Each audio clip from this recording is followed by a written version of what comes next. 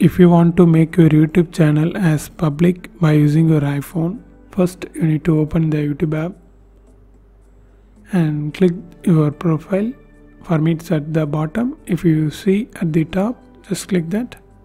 And if this is the account, click view channel.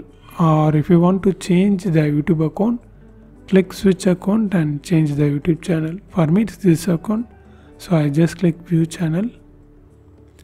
Now click this pencil icon. Here you can see this option under privacy, keep all my subscription private. So you just need to toggle this off.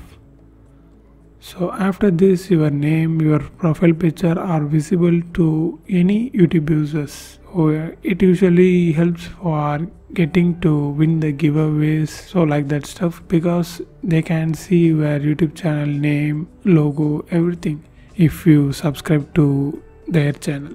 So this is how it works, and if you want to know more videos about YouTube, watch this video.